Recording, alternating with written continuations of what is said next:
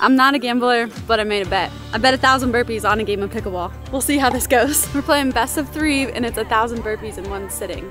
So I did the math and I was thinking that's gonna be like an hour and 40 minutes of burpees straight. That's if you win.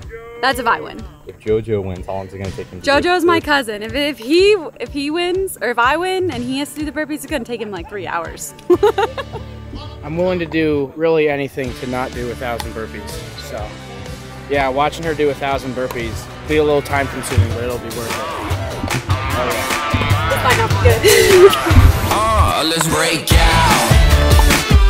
Come on, let's break out. Break out. Let's go. Break out. We about to, it's time. Let's go. You gotta score at some point, right? Got me feeling so free now. It's exactly what I need. Yeah, we knocking down the door. Turn up a little more. Hey, what you waiting for? Break out, break out. Oh, we on the map. I can take you now with a party. 1-4. Just let into the bag. We the misfits. How you gonna react? We insomniacs. We ain't get no sleep. Break the rules, can't stay on beat. Making moves, running through the streets. A to Z, follow my lead. This ain't the status quo. This is rock and roll. This is skydive yellow now round the moon. This is bye bye ta ta. Should have that one on camera, Pat. It's gonna make you run. You missed a good one. Your 1,000 burpees. I'm grateful. Once I decided to dedicate that game to Brooke Wells and Sarah Sigmund's daughter, I knew what I was doing out here. Came to play.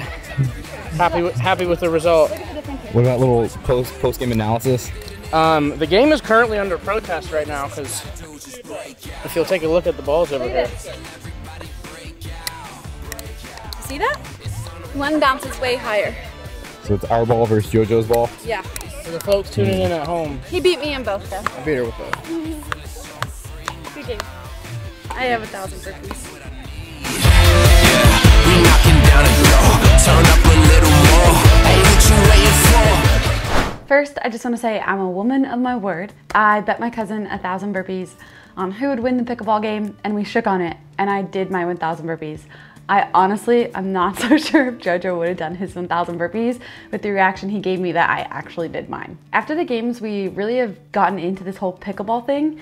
I'd seen people playing outside of the gym for the last couple years, but being in season, I was always worried that I was going to twist my ankle, tweak my knee, do something stupid that was gonna hinder my training. So I really stayed away from it. But why we do CrossFit is so we can do other things outside of the gym. So pickleball for me is regularly learning and playing a new sport. It's teaching me to move laterally as well as forward and backward quickly. And it's also a ton of fun and something that we can do with the community. Now that it's after the games and we're in off season, I'm getting to enjoy practicing these new sports, doing new things, challenging myself in different ways, and that's really where this pickleball came in.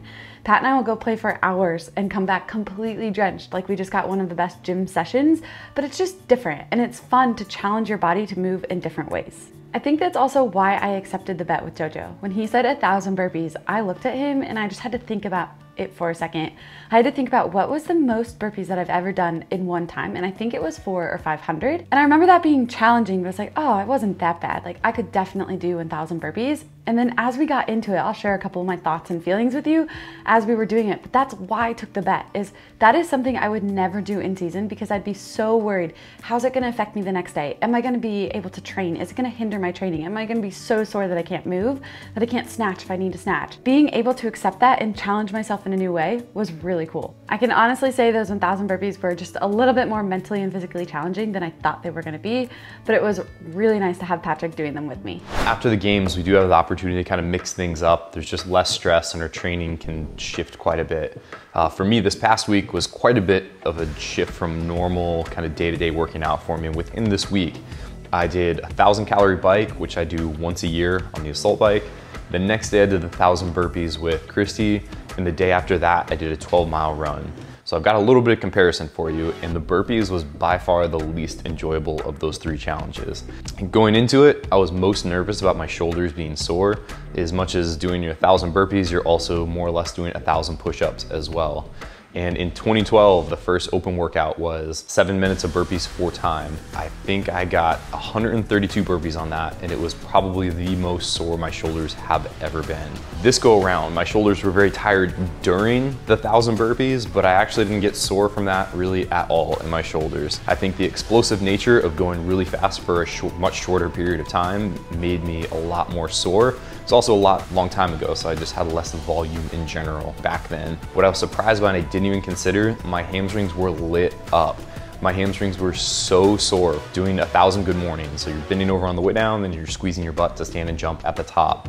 So wasn't expecting that. I was grateful that my shoulders weren't sore, but that was a unforeseen byproduct of doing that many burpees. Out of those 3 things, the 1,000 calorie assault bike, the 1,000 burpees, and the 12-mile run, with the 1,000 cal bike, you can play some games, and even when you're taking kind of some active recovery, personally I did 10 calories on, kind of working at a manageable level, then 5 calories a little bit easier. Take my hands off, kind of coast for 5, and just repeated that for 66 rounds and 1,000 calories. But even when you're taking that active rest, you're at least still making progress. The 1,000 burpees was much harder to do that. I thought I could treat it more like a light jog and just steadily move at a slow pace and just kind of maybe not take many breaks and just move through the 1,000. But shoulder fatigue kept that from happening. So I broke them into 50s, then ended up breaking them into 25s. And it was a little bit more manageable to actually do kind of a short burst. I do like 15 a little bit quicker, and then 10 at kind of a slower pace. But when you take a break from doing the burpees, you're not getting any progress, and you're just standing there thinking, I've got 600 burpees left or 400 burpees left, and they go so slow that it is a daunting amount of time. It was probably the least fun. I think Christy it took her an hour and 24 minutes, and it took me an hour and 37 minutes. Somewhere in there, give or take maybe a few seconds. Outside your comfort zone and trying some new things, even if it's not maybe a sustainable style of training or even things that we recommend doing. Trying something new, pushing yourself outside your boundaries can be enjoyable. It can give you a new challenge. And like the 5K challenge, when you know that there's other people doing it, makes it a little bit easier to stay motivated and stay consistent with maybe something that you wouldn't have done outside of that. Doing the 1,000 burpees was really interesting. So Jojo was asking me like, tell me, what are your thoughts and feelings? And so I want to share with you guys. So I got into them and I was like, oh yeah, I got this. We got our mat down. I had my plan. My plan quickly went out the window. My plan was to watch the minute and do a certain amount every single minute. And I was like, wow, I can't do this. This is going to just destroy me mentally. It's way too much thinking. So just going off of how I feel. So I had 50 increments listed on my whiteboard, and every 50 I would mark one of those off. But those 50 quickly turned into 25s, and I would do some stepping, some jumping, and just trying to get through those 25s. Then I'd take a quick breather. When I got to 250, I was kind of peeking over Patrick, like, is he showing any signs of weakness right now? Because in my head, I was like, this is a bad idea. Like, I'm gonna get rhabdo, I don't know, I'm tired, and I'm only at 250, that's only a quarter of the way done. Like, this is not a good idea.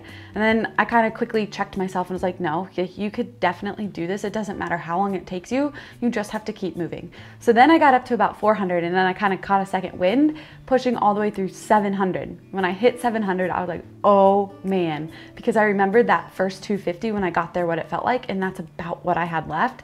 But it's just overcoming those obstacles and knowing that your body is capable of more than you think it is. And this is why I love fitness so much, and this is why I'm taking on these challenges, is it's just fun to try to push yourself in ways that you didn't think was possible, or just, wow, I did that. And that's a really good feeling after. Maybe I'm a little bit sore the next couple days, which was different soreness than I thought. I thought it was gonna be my triceps and my chest. I didn't even think I was gonna be able to lift my arms overhead, but that was not it at all. I actually went and did burpees the next day, Saturday morning at 7 a.m. in the class. What it was actually my hamstrings. And Patrick was showing me, he's like, Christy, we did 1,000 good mornings just by pushing the hips back to hinge down to get to the ground for those burpees. So hamstrings are recovering. They were just the most sore they've ever been, because that's not a spot that I usually get super sore. So it did feel really nice. But I think I'll do it again and maybe try to beat my time, have a better plan, and stick to it, and we'll see how it goes. In the end, what I've realized is it's so motivating to do challenges, but not do them alone, to do them with other people and to do them with a community. And we know we have so many of you doing our 5K challenge, which we are loving, and we are doing it too. And we hope that you guys, even on the tough days, even on the days where you're like, gosh, this seems impossible, that you can keep going and you can keep moving. And when you finish this 30 days with us, you are gonna feel like you are on top of the world. So keep it up, keep working hard. We love that you're doing this. Don't forget, tag us. We wanna see how you're doing. And if you liked the video, smash the like button. Have a great day, and we'll see you soon.